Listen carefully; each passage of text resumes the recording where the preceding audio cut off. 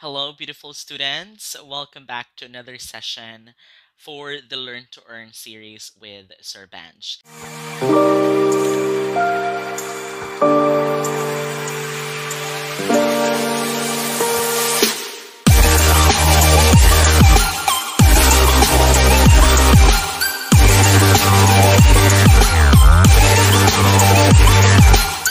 In our previous discussion, we have discussed about a very beautiful article, an informative article written by Lou Bob Stark entitled Overcoming Barriers in Marriage and Divorce, wherein the writer herself specifically pointed out marital problems that married couples are experiencing all over the globe.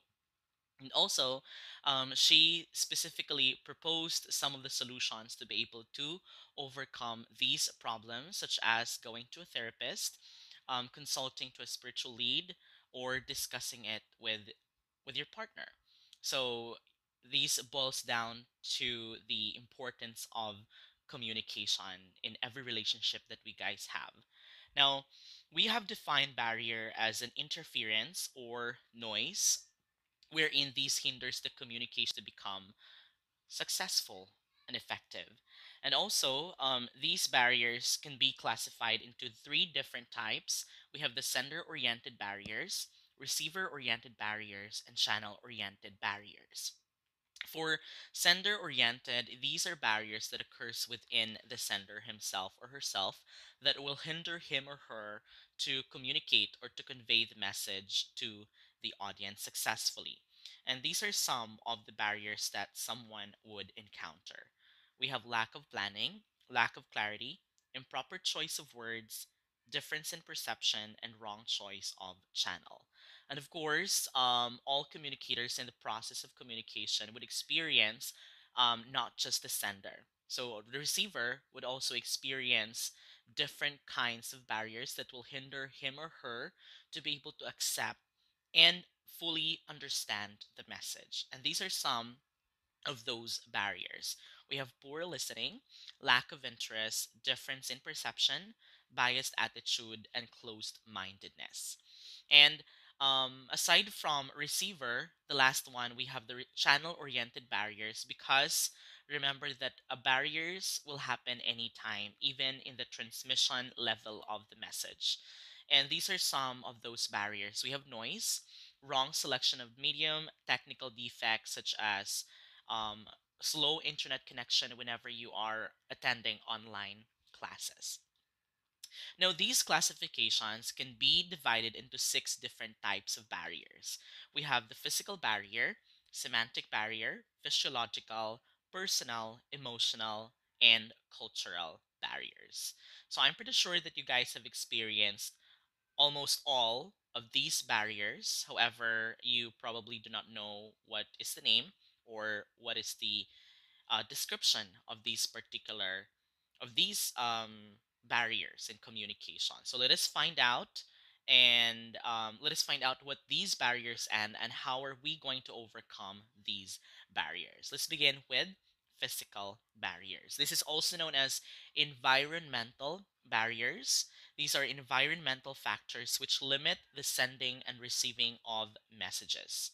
And in other words, these are environmental noises that happens anytime, okay, that will hinder you to communicate successfully. And the very first major type of barrier that I believe almost all of us have experienced, we have noise, such as barking dogs.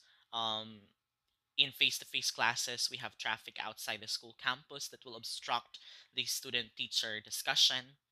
So another example of physical or environmental barriers, we have time and distance. For example, the time difference between two different countries may affect communication between two people, right? Also, these includes two people working in two different shifts. Let's say, for example, the other half is working on the night shift and the other person is working on the day shift. And so they don't have time to be able to communicate with each other. Now, another example of physical barrier, we have wrong choice of medium. Let's say, for example, I am delivering a public speech in front of the factory workers who are illiterate, and so in my speech, I'm using a PowerPoint presentation wherein it includes words. Do you think they'll be able to understand? I don't think so. Because again, illiterate, they don't know how to read and write. So that's a wrong choice of channel. Another one, we have surroundings, such as extreme weather condition or extreme room temperature, such as when the room temperature is too hot, about you would feel restless or tired, and you don't want to continue listening. Whereas when the room temperature is too cold, you would feel lazy to continue communicating. Right now, what are the ways to be able to overcome these barriers? Number one solution that we can do is to choose a suitable environment where it's conducive for you to learn, where you can continue communicating with other people. Let's say when the room temperature is too hot, then you can turn on electric fan or air conditioning units if you have one. Diba? And also, if the traffic outside obstructs the class discussion, then we have to look or we have to transfer to a different classroom. Okay. And of course, for time and distance, to be able to overcome the barriers, we have to be updated with the latest technologies for you to be able to, example, attend online classes. Okay. Now, let us move to another barrier. We have the physiological barriers. So, physiological barriers, this is also known as biological barriers. These are related to a person's health and fitness. These may arise due to disabilities that may affect the physical capability of the sender or the receiver. These are some of many examples in physiological barriers. We have speaking can adversely affected by stammering or stuttering. Listening can be ineffective as a result of defective hearing, and writing can be failed due to hand injury or numbness. And lastly, reading can be affected due to poor eyesight. Now, to be able to overcome these barriers, we have to seek therapy and medical help for physical disabilities. Before you wear eyeglasses for poor eyesight, we have to make sure to consult with an eye doctor. Okay, um, before you wear hearing aids, you have to also consult an expert with hearing. Okay, so it's important to seek help with experts. And also for blindness, for deaf and mute, it's important to learn to understand body language, sign language, and braille. And for poor eyesight and for those who are experiencing hearing difficulties, we have to allow them to sit closer to the speaker. So, another type of barrier in communication, which I am very sure that you guys have experienced already, we have the semantic barriers. For semantic, this is also known as language or linguistic barriers. The term semantic, this refers to the systematic study of meaning of the words. Semantic barriers, these are barriers related to language. They cause obstructions in the process of receiving or understanding of the message during the process of encoding or decoding ideas and works. Now, the most common semantic barriers are listed below. We have misinterpretation of words. Different people mean different meaning while using the same word. And another one, we have the use of technical language. So technical people use technical language. A very good example here is a manager handed over a very important document to a new assistant and instructed the new assistant to burn it to what the manager means is to make a copy to a computer. But then the new assistant took a different meaning to the word burn it, and she literally burned the document with a matchstick, right? So, um, what I'm trying to say here, technical language, these are jargons. These are words or language used by specific professions such as doctor, lawyers, teachers, um, wherein people who are not included in the profession or in the organization will not be able to understand those words or the language. Okay. Another one, we have vocabulary deficiency. So, vocabulary deficiency of both the sender and the receiver may cause semantic barrier to communication. Let's say, for example, the other person or the speaker is using highfalutin words, and the listener has limited vocabulary, so that will hinder the receiver to be able to successfully understand the message. Another one, we have connotative meaning. Remember that there are two kinds of meaning. We have the denotation or the denotative meaning and the connotative meaning. When we talk about denotative meaning, this is the dictionary meaning or the literal meaning. Well, connotative meaning, this is meaning other than the dictionary. Okay, in other words, these are figurative meaning or not the literal meaning. Now, how can we overcome these semantic or linguistic barriers? What we can do is to number one, speak slowly and clearly. So you guys speak different language. That is why it's important that we have to slowly speak. Make sure that you're going to enunciate and pronounce the words correctly as well. And ask for clarification. Um, it's okay if you're going to repeat the question. Make sure that you're also going to rephrase it for the other person to be able to clearly understand you as well. So clarify and verify. And then frequently check for understanding. Check to the other person if you are on the same page, if you are really understanding one another. And of course, you have to be patient with each other. Okay? Now let's move to another barrier, which is very familiar to everyone.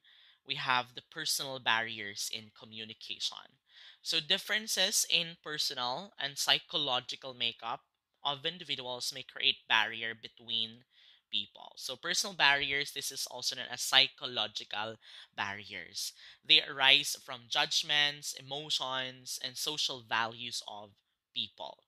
Now, these are some of the most common personal barriers that we have experienced. Number one is attitudes and opinions. So, assumptions and negative feelings about the receiver in a typical, let's say, for example, superior subordinate relationship, the employee may or may not ask questions, may even withhold information due to fear. Natatakot siya sa supervisor niya. Some supervisors also may not be open for suggestions ng ibang tao, specifically dun sa subordinates or dun sa mga employees niya, for example, because they presume that their subordinates are not capable of giving them advices. So this creates indifference between them, between the supervisor and the employee, and the employees do not feel motivated. And attitude becomes a barrier to communication when you are too confident with yourselves. Now, another one, we have lack of self confidence, right? Lack of self esteem, either on the part of the sender or the receiver while communicating, may also be a barrier in communication. So how are we going to overcome these personal barriers? Number one is to start listening by or to other people, and then stay calm and be positive. We have another type of barrier we call the emotional barriers in communication. Of course, these are barriers that are associated to emotions, okay? Such as blocked mind or close mindedness. So, blocked mind considers only limited information and ignores or rejects additional information from other people, okay? Which is something that we should never possess, like what we have mentioned in our previous discussion. Also, we have bias and prejudice. If Closed minded people are asked for reasons for rejecting a message. They may reveal their prejudices. They react with anger and give a sharp rebuff who tries to argue with them. These act as a barrier in communication. Diba? Tinatanong lang naman sila kung bakit they won't accept the idea. But then when they answered, pagalit, 'di ba? And there's a reason, kasi ganito yan siya. Ganito yung mga experience. Hindi siya mapagkakatiwalaan kasi um, ganito yung family nila, 'di ba? She or he or she does not belong to a culture na ginagawa to, 'di ba? Or na ina-apply sa sarili. So those are some of the prejudices. Now, also we have emotions ng mga tao. One state of mind plays an important role in act of communication. If the sender is worried, when we are excited, afraid, nervous, then we will not be able to organize the message properly because we are not in the right state of mind. Okay? I mean, we are not in the right mindset. So, similarly, kung si receiver, wala siya sa tamang pag-iisip, he or she may also misinterpret the message. Okay? Now, how are we going to overcome these emotional barriers? So, number one is you need to have motivation and commitment to change. Okay? And of course, peer or mentor support. Ask help from your classmates, from leaders, from teachers, to get advice to be able to overcome those emotional those worries that you have. All right. Now let us move to the last type of barrier, which is the cultural barriers in communication. So, culture, this shapes the way we think and behave. Each group categorized on the basis of nationality, ethnicity, race, and religion. And we have our own distinctive culture. Okay? And cultural differences often cause communication differences. It arises when individual will visit a certain place and do not know anything about the culture of the particular place or the people that he is visiting, right? Or that he or she is about to visit. Okay. For example, in Western culture, they wear black colors because that is associated with mourning. Diba? Pag may namatay, they wear black clothing. But in Far East countries like in Asia, in the Philippines, white color is the color of mourning. Okay? And in the US, in the United States, people love to be called by their first name, while in Britain, they want to be addressed by their last name. Okay? Now, how are we going to overcome different kinds of cultural barriers? So, it's very important that we do cross cultural understanding.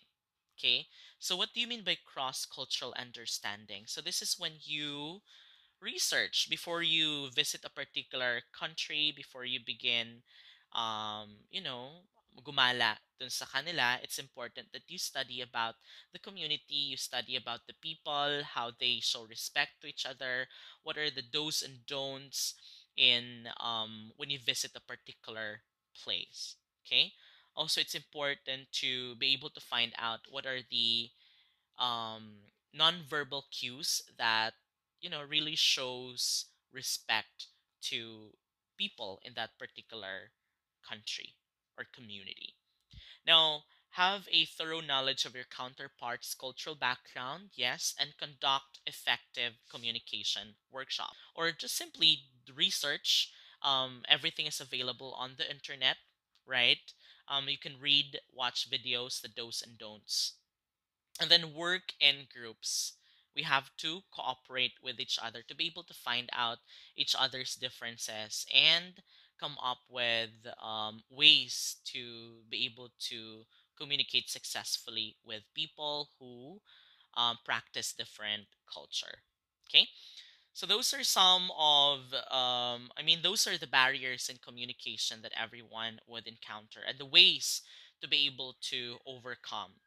Now, if these barriers cannot be resolved and it will continue to happen all throughout the communication process, then communication breakdown will happen. Okay? And communication breakdown, this is when all the communicators in the process are not understanding each other anymore because, again, of these different types of barriers. Okay? Now, I hope that you have learned something today, and I want you to take a short quiz. I have already posted it on your Google Classroom. Make sure to finish that within the day, or else you will have deductions with your scores. Thank you so much for watching, and I hope you learned something. Goodbye, everyone, and I'll see you in the next episode.